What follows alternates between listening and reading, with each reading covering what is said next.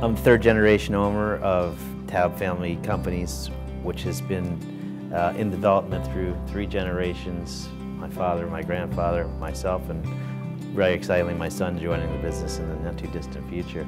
Today we represent some 150 wineries from around the world and have 2 dedicated sales and marketing operations that have people in all 50 states covering Canada and some parts of South America. I'm Kobi Halperin and I am a fashion designer here in New York. I'm proud father for 2 amazing girls, my best creation so far. I moved to New York 20 years ago from Israel, which I graduated fashion school there. 4 years ago I started my own brand, Kobi Halperin, which was an amazing partnership with S. Rothschild and amazing people that are family to me. Altogether, we started Kobi Halperin, and we are proud to say that it's almost our 5th year's anniversary. And it was a dream for me to be able to create my own brand and basically being able to be loyal to the women that I took care of for so many years. I feel like as soon as I heard about the foundation and the opportunity of being involved, I felt that first of all, unfortunately, cancer is something that is close to so many of us, and I feel like every family have a story.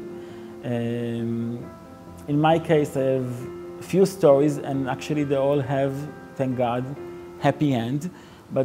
But we dealt with cancer in the family, and I think that what struck me and what got me so attached to the foundation is that the research is going behind it, the way it's involving so many people from so many places in the world. And if there's something that I'm so connected and so inspired by is when it's a teamwork. When I went to visit Dr. Waxman and I saw the facilities and I heard the stories, and I heard the story that there's basically libraries all over the world that are involved with the foundation, and it's connecting between Tel Aviv and between China and between New York, and the way that kind of like people are all together for something that's really doing better for the world. I think that's something that we need more of that. I'm from Israel. We're dealing with so many challenges. I'm from New York, I'm American. We're dealing with so many problems. I think that when people are getting together for any good reason, it's already magical. Cancer did touch us very closely for both myself and my wife Sandy, who were very close with Valerie's wife, Ravi, and saw her in her personal strength through this process. She was a fighter throughout in every way. She was there for her family, giving strength when she was at her weakest, and she's going to be dramatically missed.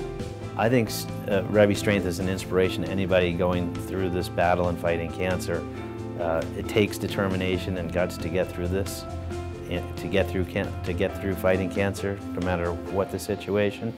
But she had an intestinal fortitude in everything she did in life, that she brought the fight wherever she went, and her strength was showed in every way, through her family values, through her closeness to her kids, to how she related to her clientele, who long-term became not only clients but friends.